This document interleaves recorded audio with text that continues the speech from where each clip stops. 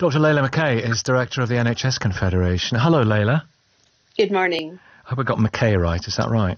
You have, yes. Right. The antibody, just the NHS Confederation, voice of NHS leadership, brings together, speaks on behalf of the whole health and care system. Your thoughts on these tests, the necessity of them, and the fact that, what Chris Whitty said, it's better to have this right than to have one which essentially gets things wrong. We must get it right.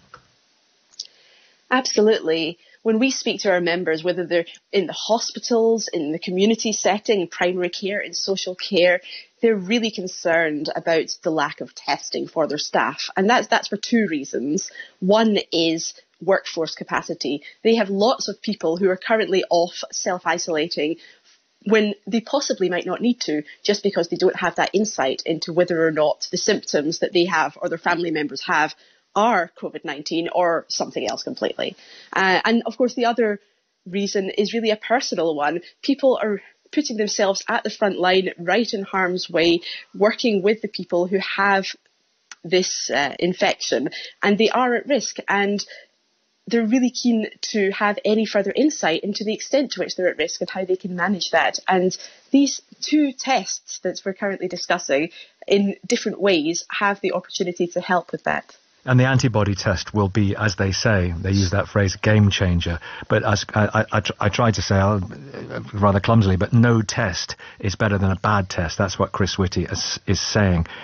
How far away do you think this test is that we can actually find out if people have had it? It's not quite clear what stage we're at in the testing to make sure the test works. Because as we've heard, any test can bring us false positives where it'll say, don't worry, you've got the antibodies, you have some immunity, but that could not be true. Yeah, no test is 100%, is it? Exactly, no test. But what we really need is to have a sufficient level of certainty so that the test is actually worth doing and that we can have some trust in it. And I think that our NHS staff and other frontline staff need as much certainty as they can at this very complicated time. And Layla, what about personal protective equipment for frontline workers? The reports in the papers today and a text from people as well who are working on the front line of the NHS, they're having to get hold of their own goggles and their own masks. What are your thoughts on that situation? Again, I think that this is a really challenging issue.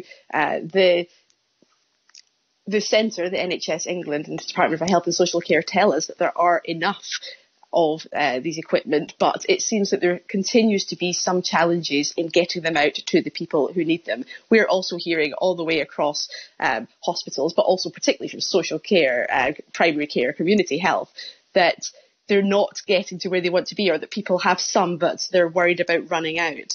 And I think that this remains a real challenge, but it's certainly a challenge that we're talking extensively to NHS England and others about to try and get this resolved, because this is certainty and clarity that the NHS and other frontline staff absolutely need. So we need to keep pushing it until we can solve this challenge. But it is a challenge. This is a huge change in how the NHS does things and how the supply chains for these particular goods usually work. So it is something that everybody's having to work really, really hard on, and we can't take our eye off the ball and assume that it's solved, because what we're hearing is that it's not quite solved yet. Dr. Layla McCay from the NHS Confederation.